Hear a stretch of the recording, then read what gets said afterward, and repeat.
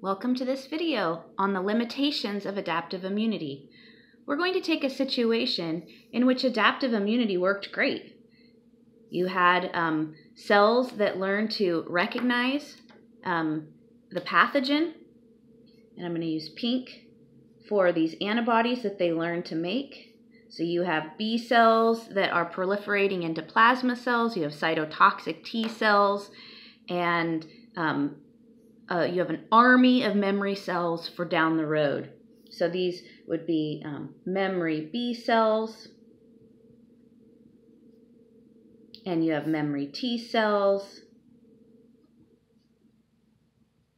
And these cells keep proliferating over the years so that they're able to spring into action if needed. And in the case of the memory B cells, their offspring will continue to make antibodies.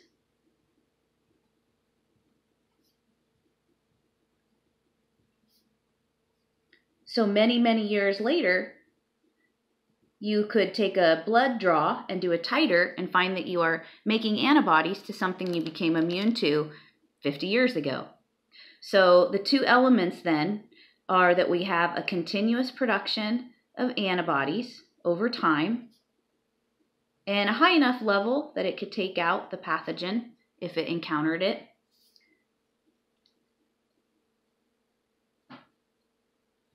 And not only that, but these antibodies are able to gradually fit better and better to if they have repeated exposure.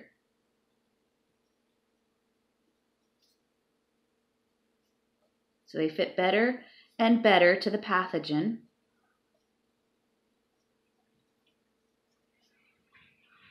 Over time with repeated exposure.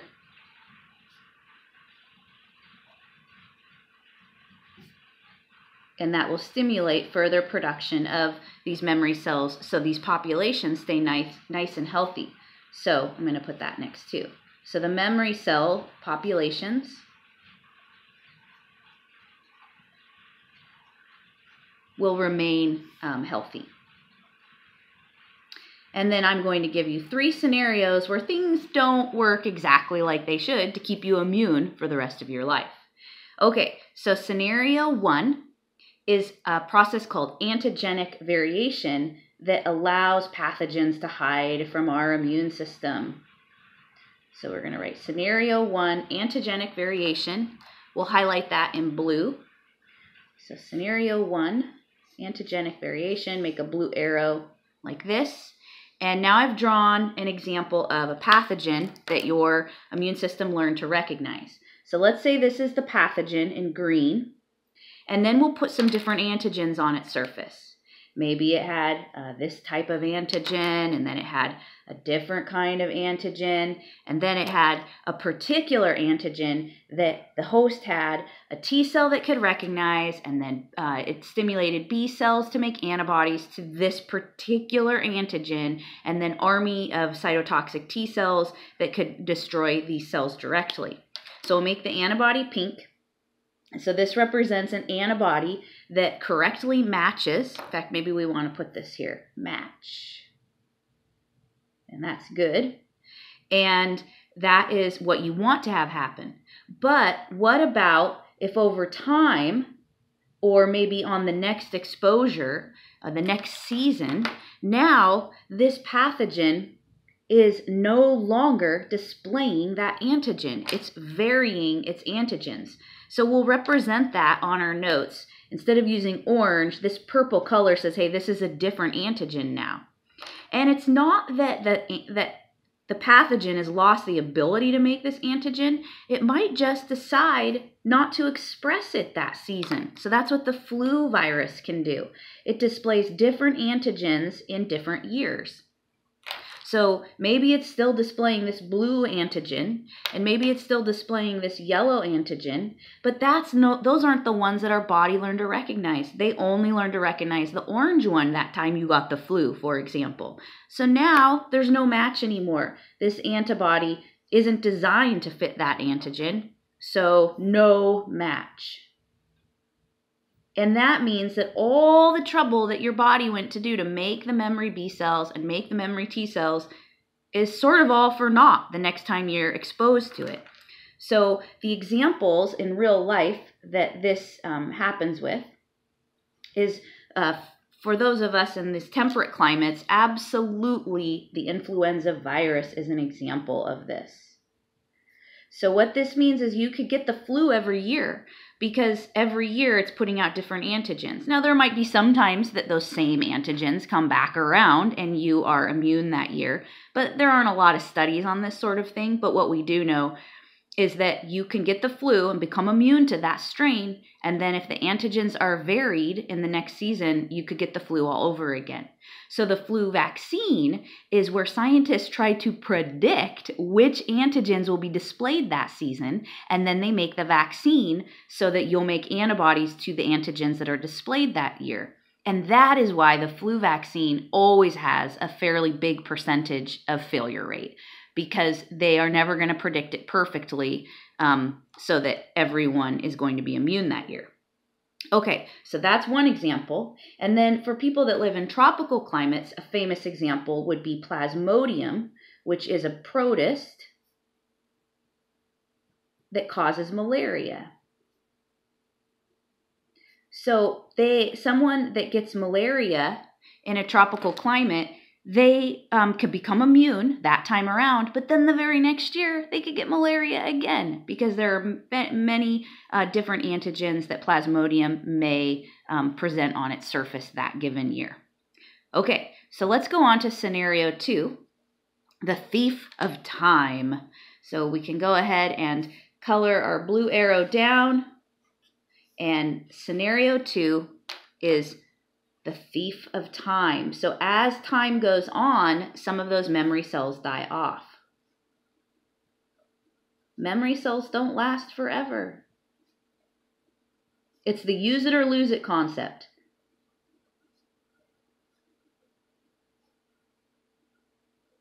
So if they're not repeatedly stimulated by the pathogen, then they will, over time, die off. And what that does is it makes room, because you don't want to have your blood filled with white blood cells. That would be leukemia. So this makes room for memory cells that match common pathogens. So if you don't experience exposure to that pathogen again, then eventually those memory cells will say, hey, we're not being used. We need to basically commit suicide, apoptosis, so that there's room for other memory cells. Because you can't have a huge army of memory cells to every single thing you've ever encountered. And so the ones that are less frequently encountered will die off. So hopefully that makes sense. So the thief of time, the memory cells will die off if not repeatedly stimulated in order to make room for memory cells that match common pathogens or commonly experienced. Maybe we should put that. So ones that you're exposed to more frequently. Okay, good example for this one is varicella. So if someone gets chickenpox when they are a child, then they will hopefully start to make antibodies to that varicella. And although it's hard to eradicate it completely from your body because it likes to hide in your nerve endings, it will at least patrol to keep it from causing problems. So it defends against another outbreak. And the theory goes that as we get older and we're exposed to, let's say, children that are having chickenpox, that stimulates our memory cells to keep proliferating. But if we aren't exposed to people that are having chickenpox, then our memory cells will eventually die off, and then you might find that someone will eventually get shingles. If a decrease in immunity to the varicella may result in shingles. And there's other reasons that people probably could get shingles. I'm just trying to give you an example of one possible scenario. And then you've all heard of booster shots. And booster shots are designed to prevent this dying off of the memory cells.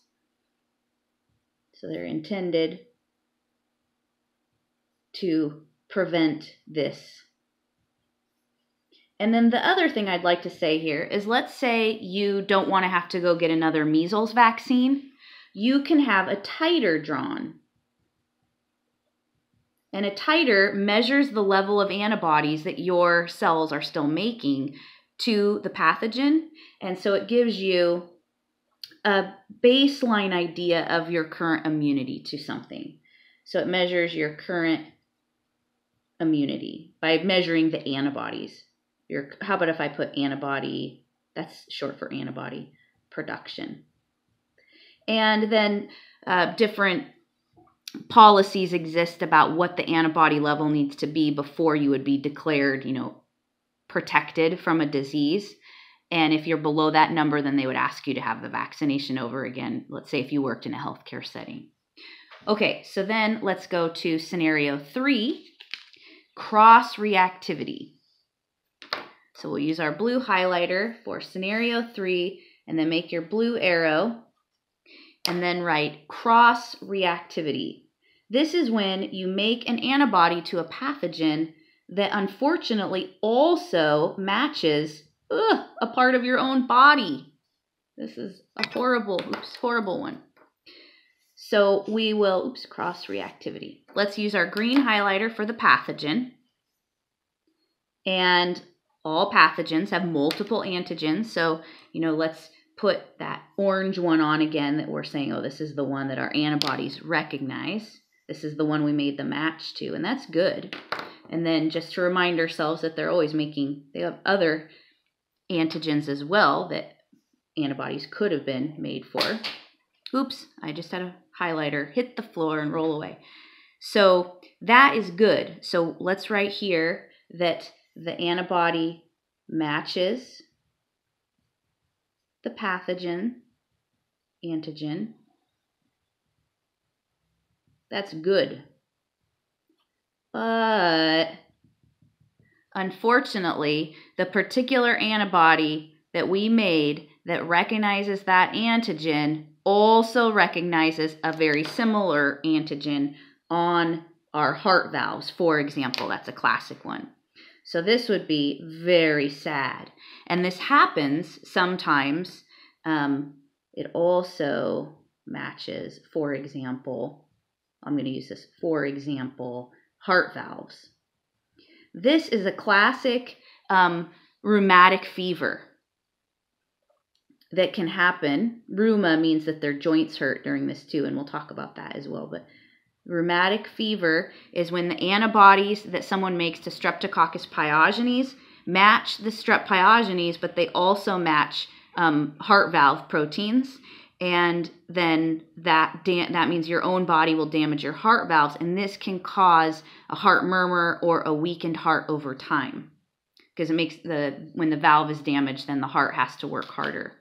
Okay, so then another example would be a kidney. So let's use again our pink antibody, and it is binding, unfortunately, to an antigen that is expressed on the kidneys, and so this cross-reactivity can cause what's called glomerular nephritis. So that would be bad too, matching something on the kidneys, and this would be called glomerular nephritis, and this is another one that is has been established that can happen after a strep infection. And then the third really common one that I'm pointing out, because this could happen anywhere in your body, but these ones are probably the most famous. So here's an example, 2 bones meeting. This is a joint. Well, on the joint, there are often antigens that are the same that the pathogen was displaying. And so the antibodies can also cross-react and damage joints. So if they damage joint cells, then there's a name for this called reactive arthritis. And it's sort of implied that it's after an infection, but I'm going to put this in your notes just so that you remember. This is, let's say someone had a bad diarrheal infection from food poisoning, and then they were able to make antibodies to the pathogen in their gut, but then those antibodies also matched on the joints. And so this is so common that it has a name, reactive arthritis, and is it believed every year I seem to hear more and more information that with many cases of arthritis, an underlying infection could have stimulated an autoimmune reaction. Okay, so in the next video, I'm going to talk a little bit about how we make different kinds of white blood cells and then how they're trained in your lymph organs. See you in the next video.